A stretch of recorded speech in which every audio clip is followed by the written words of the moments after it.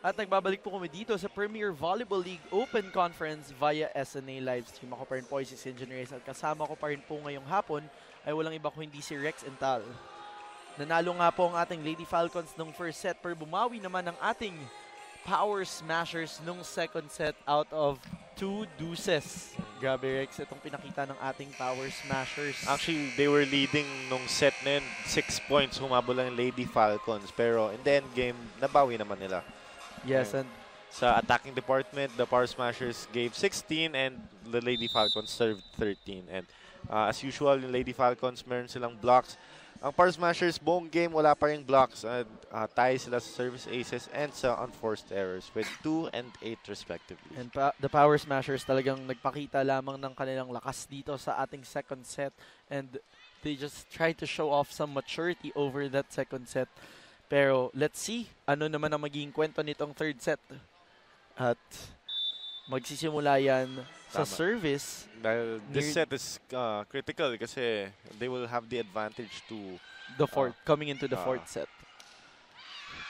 And Flora scores the first point for our Lady Falcons on their side of the court. We now have team captain Queen Falcon Galanza on the service line. Set up for Esguerra. Flora ulit sa kabilang panig. Nice hit from Esguerra. Galanza from the back row. Pacres goes to Prado. Very long rally again. Romero naman inangat para kay Permentilla, but she's turned back by the Power Smashers. We are now tied at 1-all. And Rex, we have a tweet here. Watching here from Pangasinan, go Lady Falcons. Pabati naman po kami dito na nanonood.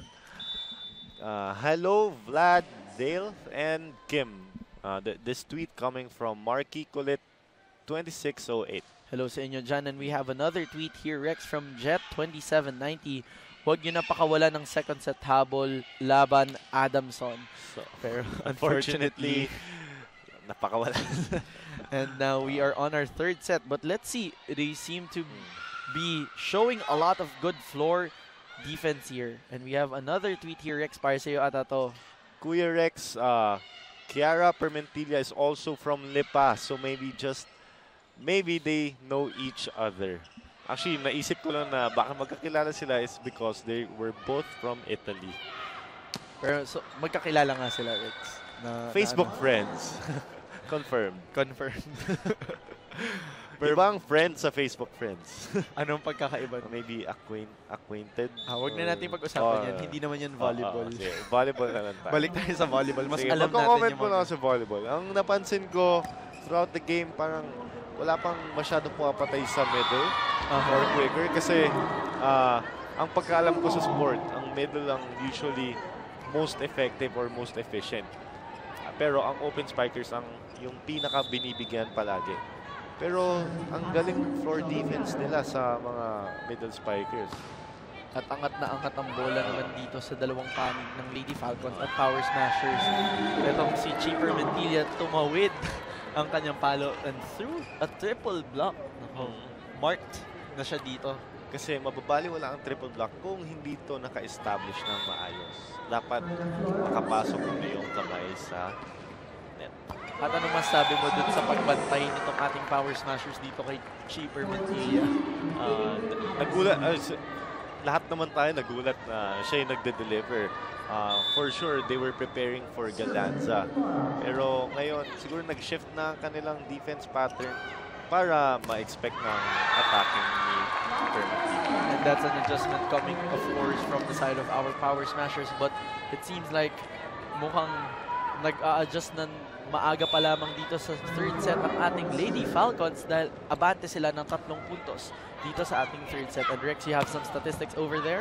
And Permentilla, the leading scorer, actually her best game yet with 12 points, and Galanza, the veteran from the Adamson team, with 9 points, and Pacres with 5 and Prado with 7. And we have another tweet here, Rex, from EME21. Go Lady Falcons. Tapos meron siyang emojis dyan. And another tweet here from Cass X here. Go Adamson, tiwala lang, bawi sa third set. At may pabati siya para si Rex. O batiin mo naman siya. Hi at Yolo Pascual. Yolo Pascual. Gemma Galanza. Change ko na yun. Gemma Galanza, you're so pretty. Go Lady Falcons. Yes. Galing yan from Addict Volley. Yeah. Well, he has or she has her points about Galanza naman talaga. And going back to our match, dahil mukhang mapapatay ito si Rex in time na ng kanyang girlfriend. Oy, wala. Wala. Ay, o sige, Go lang, ito na Adamson, Lady Falcons, kaya niyan. Team Folas loves Gemma Galanza. Nako, mukhang crowd favorite talaga itong si Galanza. Yep. Dito sa ating mga taga-Twitter. And, itong si Addict Volley. Nag-tweet siya ulit and he or she is watching all the way from Padstow, Sydney, Australia. Ayan na ang ating mga international kapamilya and TFC subscribers. Hello po sa inyong lahat dyan, and we hope you are enjoying this another high-class presentation brought to you by sports.abs-cbn.com. Pero balik naman tayo dito sa ating matchup. Long rallies ang nakita natin dito, Rex. And the score is now 6-5. Medyo namuna dyan ang ating Lady Falcons kanina, pero nahabol siya ng ating Power Smashers. And let's go back to the game. Romero trying to lift that ball up for Flora. Inangat naman para dito kay Esguerra, but she's turned back. We have another tweet here. Rex, do the honors. Happy to watch Adamson and Power Smashers hit those balls. Amazing floor defense from both teams. Hello from Melbourne, Australia. Actually, yun talaga napapansin ko. Amazing floor defense talaga from both teams. And from both, from not just from the liberos who you expect to perform that task a lot, but from everyone who is part of the team. Even the middle players are showing a lot of good floor defense here. Sana meron din akong ganyan. Humingi ka ng konting. Papa-training ako dito sa coach ng Adamson. And very interesting. Ang dami natin palang viewers from Australia. But going back to our match, nauna na po sa ating first technical timeout dito sa third set ang ating Lady Falcons. Magbabalik po kami after the short break.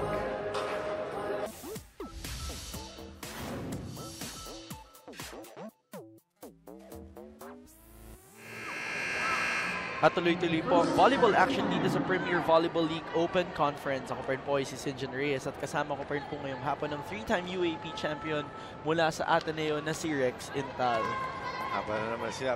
Dagdag mo pa yun, no? PVL champion.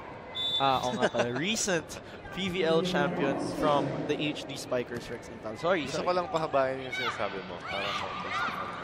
Nang hininga.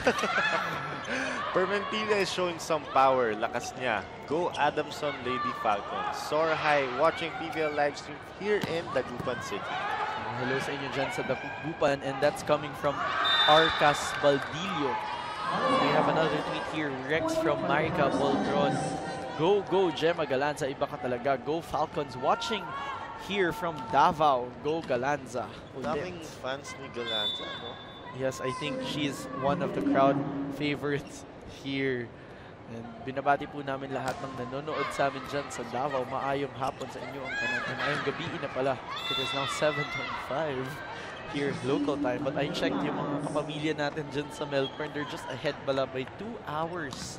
Rex, kaya naman pala siguro nanonood sila habang kumakain or nag-aayos para bukas ng umaga. At salamat po sa pagsama sa amin dito sa aming SNA live stream. 8-all na po ang ating score sa ating talaan. At ang service ay nasa panig ng ating Power Smashers. Vera May Guillema, setter right now. Romero goes to number 15. Awit Joaquin, he is back in the match. Galanza gives up a free ball. Pinangat yung bola para kay Prado. Check ball there. Galanza, soft touch.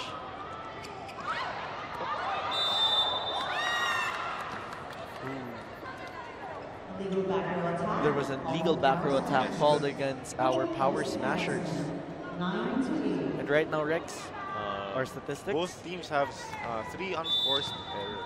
And we are Loctite with a 1-point lead on the side of our Lady Falcons with Galanza on the service line. Yung nangyari pala kanina is yung setter, back row siya pero in-over niya yung bola. Bawal siyang tumalon. Pacres just gave a soft touch there. Permentilla sa kabilang panig. Permentilla for the coverage. Rock. Flora puts the ball to the other side. Inangat ng libero para kay Prado. Nandun ang libero ng ating Lady Falcons. Gantong defense sa pinapakita dito ni Jelly Temperatura. But it ends with a joust won by Ann Esguerra of our Power Smashers. So from Kwan, shines from USD, but I support Adamson. Go Lady Falcons. Wow, that's a very unique fan over there. We have another tweet here from Irish Apao. Go, go, fight, win. Lady Falcons, go, Gemma Galanza. Watching all the way from Mindanao. Ako, saan ka sa Mindanao, Irish Apao? Inform yun naman kami para alam namin kung sino yung mga kapamilya namin. Lady Falcons, let's go fight all the way from Santa Cruz, Laguna. Wow. That's from Laberinto, Sian. And hello sa inyo dyan, and we hope you're enjoying this exclusive coverage brought to you by ABS-CBN Sports. Oh, a rotation error is called against the side of our Lady Falcons. Yeah. So a free point is given to our Power Smashers. It is now 11-9 in favor of the Lady Falcons. We now have number 1 is Guerra on the service line. Romero sets up Permentilla. That goes long. 3 points na po. Nilalamang ng ating Power Smashers, and we still have Esguerra on the service line. On excellent digs, Rex. The Power Smashers have 14, so lumalabas sila. And the Lady Falcons have 11. Flora from the opposite side. Ooh. That touch is called against the Power Smashers. Free point ang napunta sa ating Lady Falcons, and we now have Joaquin coming back in this game, serving for the next rally. Nice serve. Guillermo inangat para kay Prado. Prado ulit. Prado, dump ball ang binigay sa ating Lady Falcons. Ooh. Permentilla straight to the net. Yes? Actually, na-depensahan pa ni Joaquin yun, and akala ng Power Smashers is outside na, kaso pumasok pa. So makikita mo talaga pati middle spikers ng Adamson may floor defense. May floor defense. Oh, and that gives the point rather to our Lady Falcons. We are now at 12-1. Pacres, triple block there. Inangat ni Prado. Prado ang papalo. Ooh. Straight to the net, which is very costly as we are now tied at 12, Rex. And at attack points, the Power Smashers leading with 6 and the Lady Falcons with 5. oh, napaka digdika ng ating match dito. Guillermo pinigay kay number 16, Santay Simborio. Ang ganda ng defense sila pareho. Pakitaan talaga dito ng floor defense sa ating third set. Dimdim Pacres goes through the triple block. Flora on the other side. Soft cross court. Inangat para kay Prado. Turned back.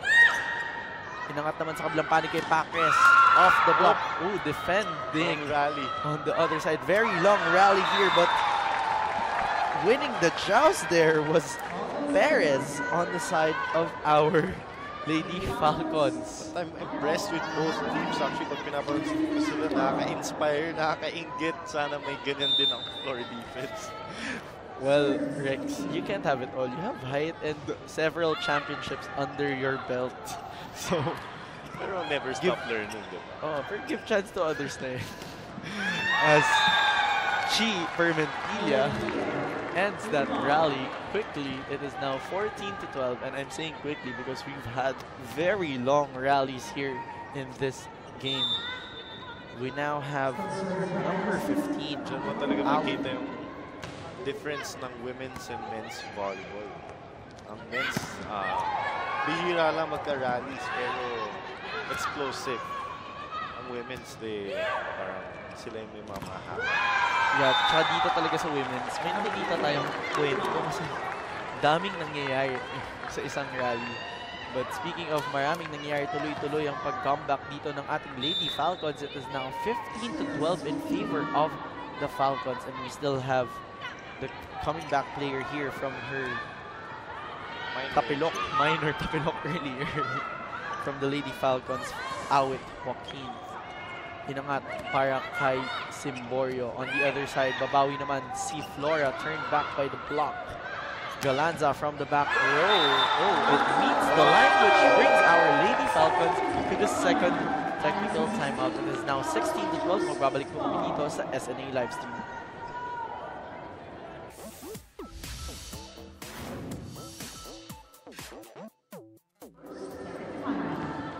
At nagbabalik po kami dito para sa third set. Mga kapamilya, ako pa rin po ang inyong lingkod, Sinjin Reyes, at kasama ko pa rin po ang 3-time UAP champion, PVL champion, and Soldier of Love na si Rex Intal. Ayan ha, mahaba na yun. Ang dami na nun.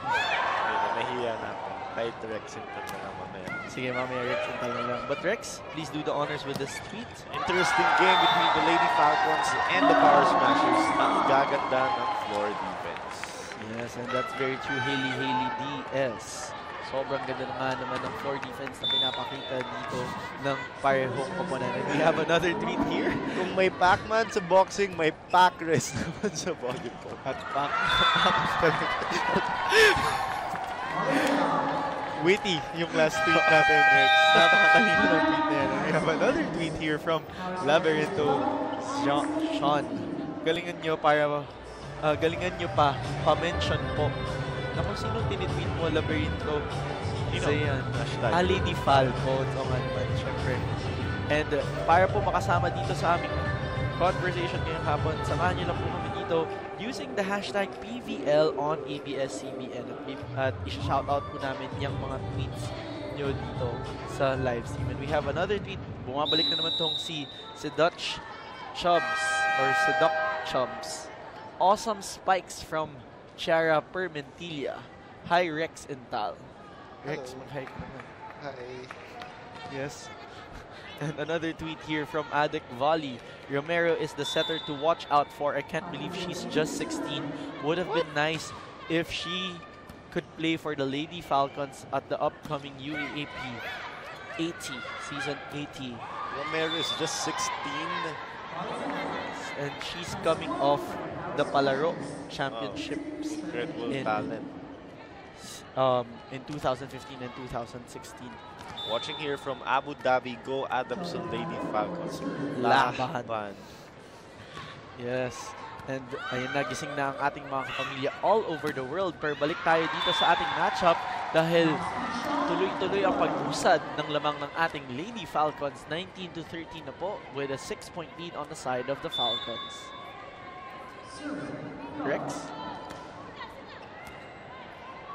Rex, anything that you could say about the game right now? Or what can you say? Now I'm still amused and amazed actually from the floor defense. Actually, yun yung nagiging reason kung bakit ang haba ng mga rallies. Yes. Oh, Eulalio is in the match rather for the side of our Power Smashers. This is a staple for Coach Ness.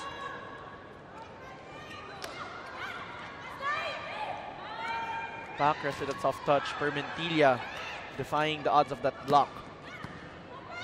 Power Smashers trying to make something here, but tuloy-tuloy ang ating Lady Falcons after that Perez soft hits. Lumalayo na.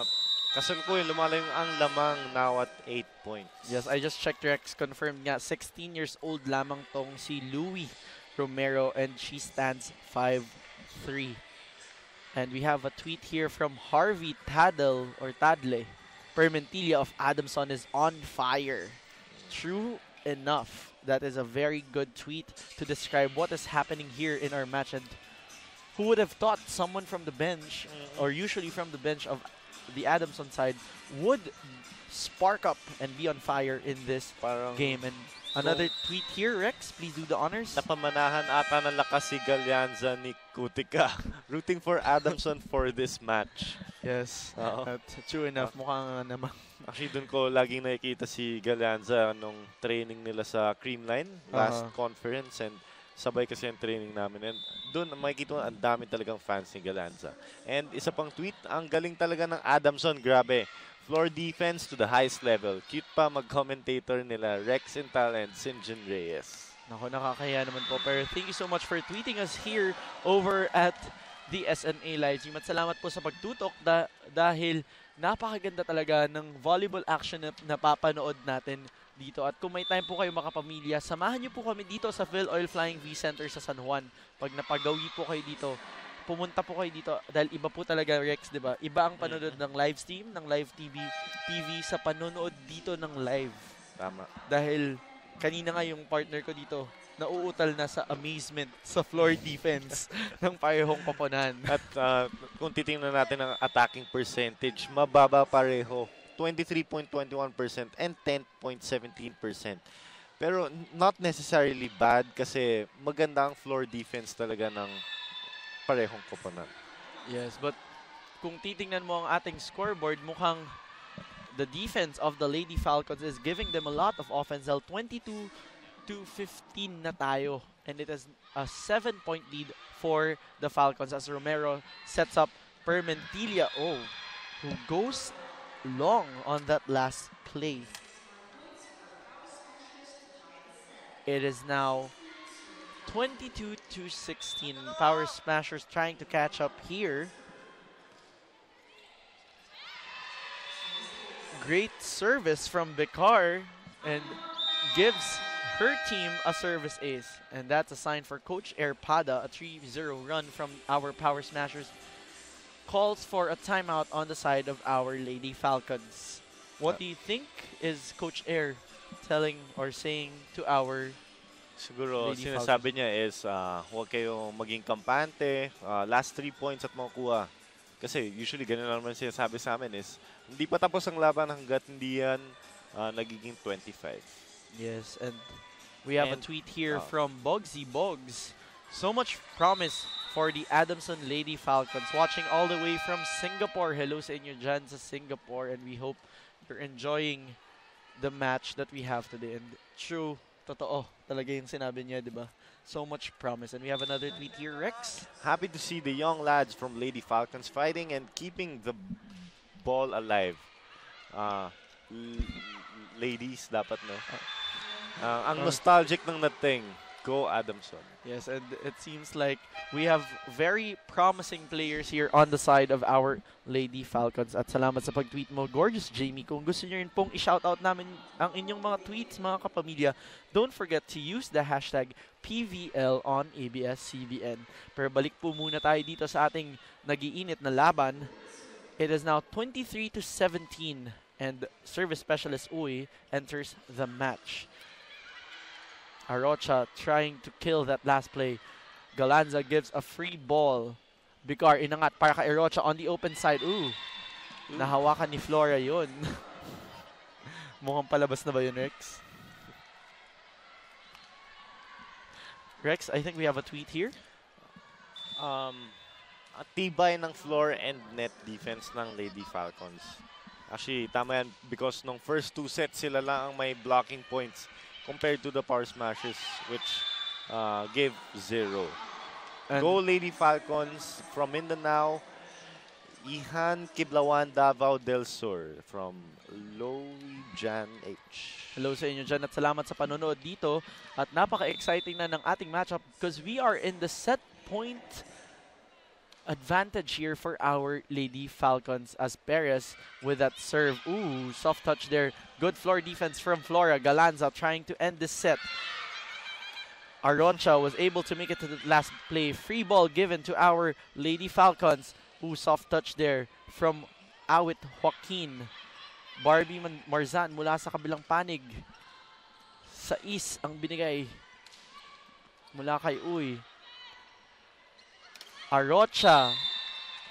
Oh, that block goes... Na-block niya kaso after ng block, tumama yung ball sa antenna. And that calls for an Outside. out ball or for the side of Our Lady Falcons. Sumusubok humabol dito ang ating Power Smashers. It is now 24-19 in favor of Our Lady Falcons. Who will win this set?